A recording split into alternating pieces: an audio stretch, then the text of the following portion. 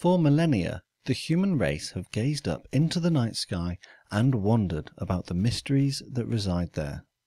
Ever since the discovery of the planets and the way they orbit the sun, to help us understand and teach younger minds about the workings of the solar system, a planetarium is a great tool to have and also makes an interesting display piece. Join me in this video as I build and review the Kidzlabs Planetarium plastic kit with the help of some smaller hands. Hello and welcome to Model Minutes. I know this is not the normal kind of product that I review on my channel, but this is so similar to a regular plastic kit that I couldn't resist and I thought it would be a bit of fun.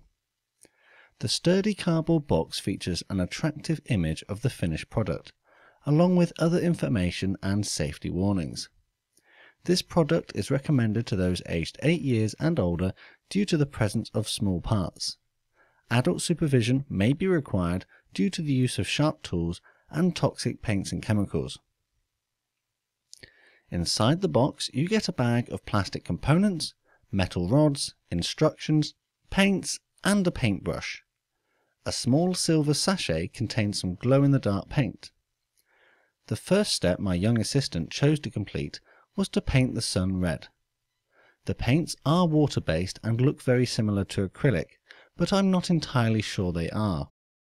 Reasonably sensible colours are chosen for the subsequent planets, attempting to make them look as accurate as possible. The paints can be mixed in order to get various colours and different shades, so for those of you with more experience, you might be able to get some really realistic looking planets. The moulded parts do feature raised details to help represent clouds on the gas giants and craters on the smaller rocky worlds. Some of these details were picked out in different colours. At this stage I'm painting the continents on Earth in green, as my young assistant deemed it to be too difficult and didn't want to run the risk of ruining it. I think that it's okay to lend a hand when people need it, as it helps demonstrate new techniques and can give them the confidence to try after a bit more practice. The clouds on some of the gas giants were picked out in different shades of red and yellow to try and give an impression of storms. I mixed various paints together to help achieve this.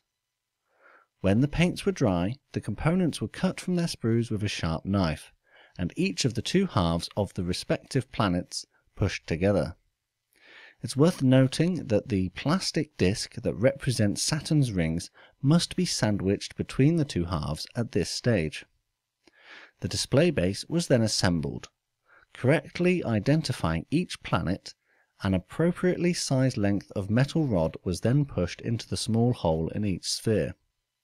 The arms for the planets were then added to the base, ensuring that they were in the correct order and the right way up. When this had been completed, the planets were added onto the arms using the metal rods. The final step was to add the glow-in-the-dark paint. You can apply this however you want, but I found that it was not particularly effective.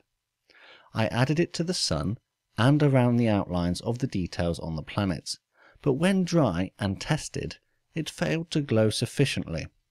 Perhaps I needed to use an excessive amount of this paint, or had to mix it more to get better results. Either way, it was at this stage the planetarium was complete, and I had a very happy young space enthusiast as a result. This product retails for about £15 in the UK, but I am aware that it can be found cheaper in various stores or from other manufacturers, but the quality might not be the same. It didn't take long to complete, with only a few hours being needed. I thought that it was a great introduction to the skills that a scale modeler would need and was an interesting subject. If I were to build this kit again, I think I'd choose a sci-fi theme and make the planets look as crazy as I could. Ultimately though, I found it to be a good bonding experience and perhaps even sparked the interest of scale modeling in a younger mind. As always, let me know what you think of my build, techniques and finished model in the comments below. I'm also keen to hear your suggestions as to other videos and models that you'd like to see me feature on my channel, so feel free to post that too.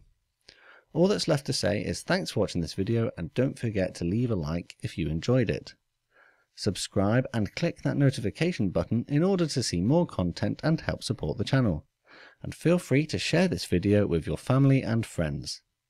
Don't forget that you can also connect with me on social media. I'm on Twitter, Instagram and Facebook. See you all again next time.